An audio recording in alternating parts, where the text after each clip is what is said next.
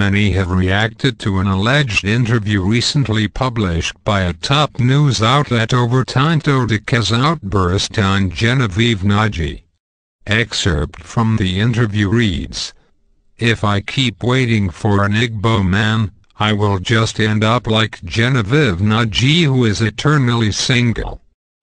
Apparently mocking Genevieve's spinsterhood for being selective of her choice of man to marry.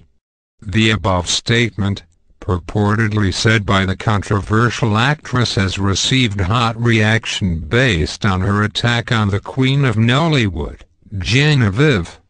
In a reaction to the alleged interview, which has spread widely, Tonto debunked the statement as untrue. "I have never and will never say anything against Genevieve. I will not even interfere in her personal issues.